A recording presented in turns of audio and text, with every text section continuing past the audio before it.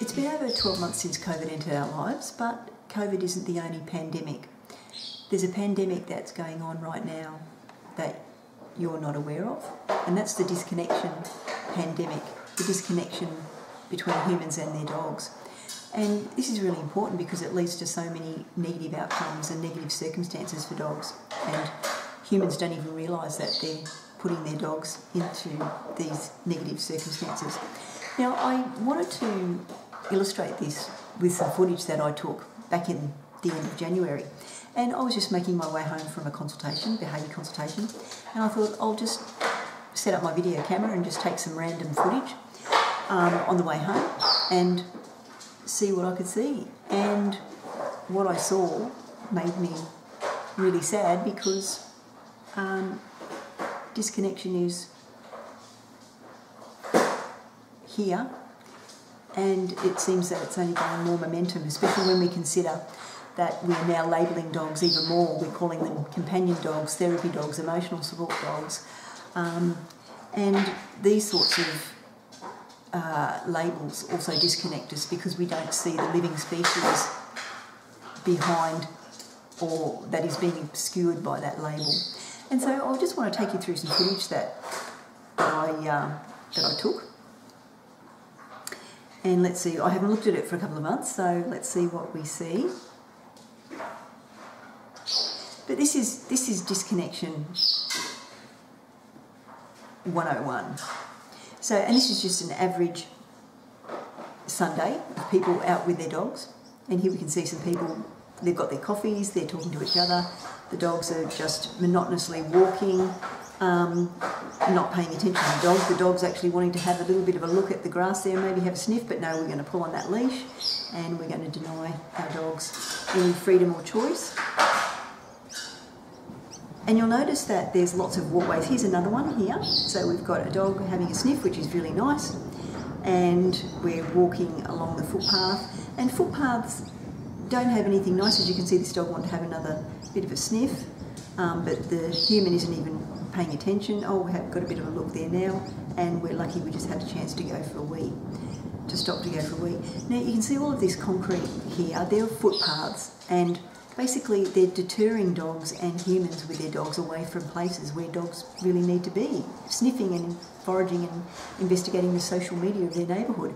Now, this is a really particularly sad case because we can see that the little dog on the right there, and it's really nice that they're picking up their dog's poo, that's really good. But as you'll see, this little dog is just going to be dragged along. Okay, now this dog isn't feeling comfortable on leash, and this dog is trailing behind, and the other dog in front is actually looking like he's got a bit of a limp there, but the humans aren't even paying attention. And it's really distressing when I see things like this because, you know, you're basically just holding onto a piece of leash, and you're not paying attention to the living, breathing, sentient animal that's on the other end of that leash that actually might want to have a stop and sniff, or may not even actually enjoy being on a leash to start with. And this little dog doesn't look comfortable on this leash and collar, and looks like he's just, or he or she is just tolerating this. And here we can see again, we've got two dogs. This shepherd's on a very short leash. We've got another dog trailing behind. The people are talking, and these dogs are just monotonously walking on leash. I thought we might have a nice little breakthrough here with this little dog that was going to get to have a sniff. And as you can see, once again, it's a really beautiful area with lots of physical barriers, lots of things to sniff. And once again, the humans aren't paying attention. They're just holding onto the leash, and the dog just has to follow. So, and once again, this little dog that's trailing is just not enjoying that experience. It's not an emotionally satisfying experience for that dog. So once again, beautiful area. This is such a lovely place to get off the pathway and get onto the grass so our dogs can actually enjoy the surroundings, can sniff, can stop and stand in the shade, instead of actually walking on a straight path like that. That doesn't actually allow dogs to approach each other in different directions, opposite directions. in a way that's actually non-confrontational for them. So this is nice. This little doggy has had a nice little sniff, and we're walking at a nice fast pace. And are we going to get a chance to have a sniff? No, we're going to keep walking briskly. Now, why are we taking our dogs for walks on leashes, on lead? Are we doing it to give them an experience that they'll enjoy? Well, it doesn't look like it so far. Now, this looks really nice. We've got a young man walking his dog on the grass. This is great. Are we going to stop to have a sniff? And we find no, we're actually just going to walk straight onto the pathway. And this human is actually wearing headphones, as you'll see, so that he's cutting out all the distractions from the noise, from the surroundings, and he's also isolating himself from his dog, so he's disconnecting himself from his dog. Like, it's nice that this dog is actually walking ahead, but this dog is wanting to have a little bit of a sniff there, but the human is actually walking at a very fast pace, and that's not going to be something that the human is going to want to stop doing, despite the dog wanting to have a sniff or have some choice in the matter. Now, this is a really sad situation. A lovely dog here tethered to a fence in the sun. As you can see, the humans have got a nice drink, they've got something to keep them occupied, they're chatting to each other, and this dog is pacing and not looking particularly happy, panting, and the dog's being completely ignored, and the humans are disconnected from their dog. So this is nice at first glance. You think this is nice, a couple of dogs playing with each other, but they're on leash. So this is another way that humans are disconnected from their dogs, because they change the goalposts. They say, okay, it's okay for you to play here in this circumstance, and maybe they just bumped into each other because they have a similar breed and decided to stop and introduce the dogs to each other. But doing it this way is not appropriate, and it's actually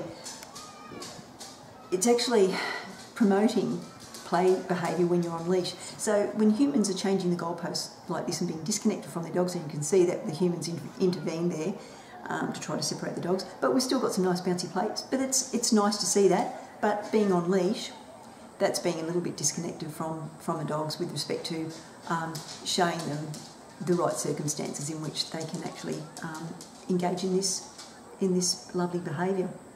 And there's a tension shake there, so that the dog on the left has just shaken some tension out of his body, and we're back to some normal, to some nice play, bouncy play gestures there. This is an especially sad situation I see so many times. Here we've got some humans sitting down in the shade.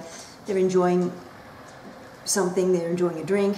One human's on his phone. Both of the humans are completely ignoring the dog. The dog's expected to sit down. The dog's panting. The dog is restless. The dog clearly isn't enjoying this situation, and you'll see at the end of this video we have another dog just approaching from the left of the screen, and that dog just licked his lips. So that's a stressful, potentially stressful and confrontational introduction, if you like, to those for that dog that's sitting down, and that's going to lead to stress and conflict and anxiety in those situations. So the next one here, and you can see here, so the dog wants a sniff. No, we're going to drag you back. So, and why are we dragging the dog back? Well, because we want to go and probably put our dog in a situation where that other dog was, crammed under a table in a very hot environment with nothing to do, nothing to sit on, nothing to keep them mentally occupied, and it's a very unsatisfying emotional experience. This is really nice. This man was sitting down, but he was petting his dog and interacting with his dog and giving his dog some lovely tactile interaction. So that was really nice. And here's another one here. Now, I don't want you to criticise this dog for pulling on the lead. I want you to pay attention with the way that this human, just like the other human that was sitting down on the bench, on the chair, is connected to their dogs. So this dog is allowed to have a good sniff. He may be pulling on the leash, but I don't want you to focus on that. I want you to focus on the dog actually having choice, being able to stop and have a sniff, catch up on the social media, be a dog, use their nose. Allow your dog to be excited when they're in a situation with lots of exciting smells and breezes and scents from the salt sea or the grass and the trees and things like that. So this is really lovely, because this man, believe it or not, is actually connected to his dog, because he's allowing his dog to have an emotionally satisfying experience when out on a walk.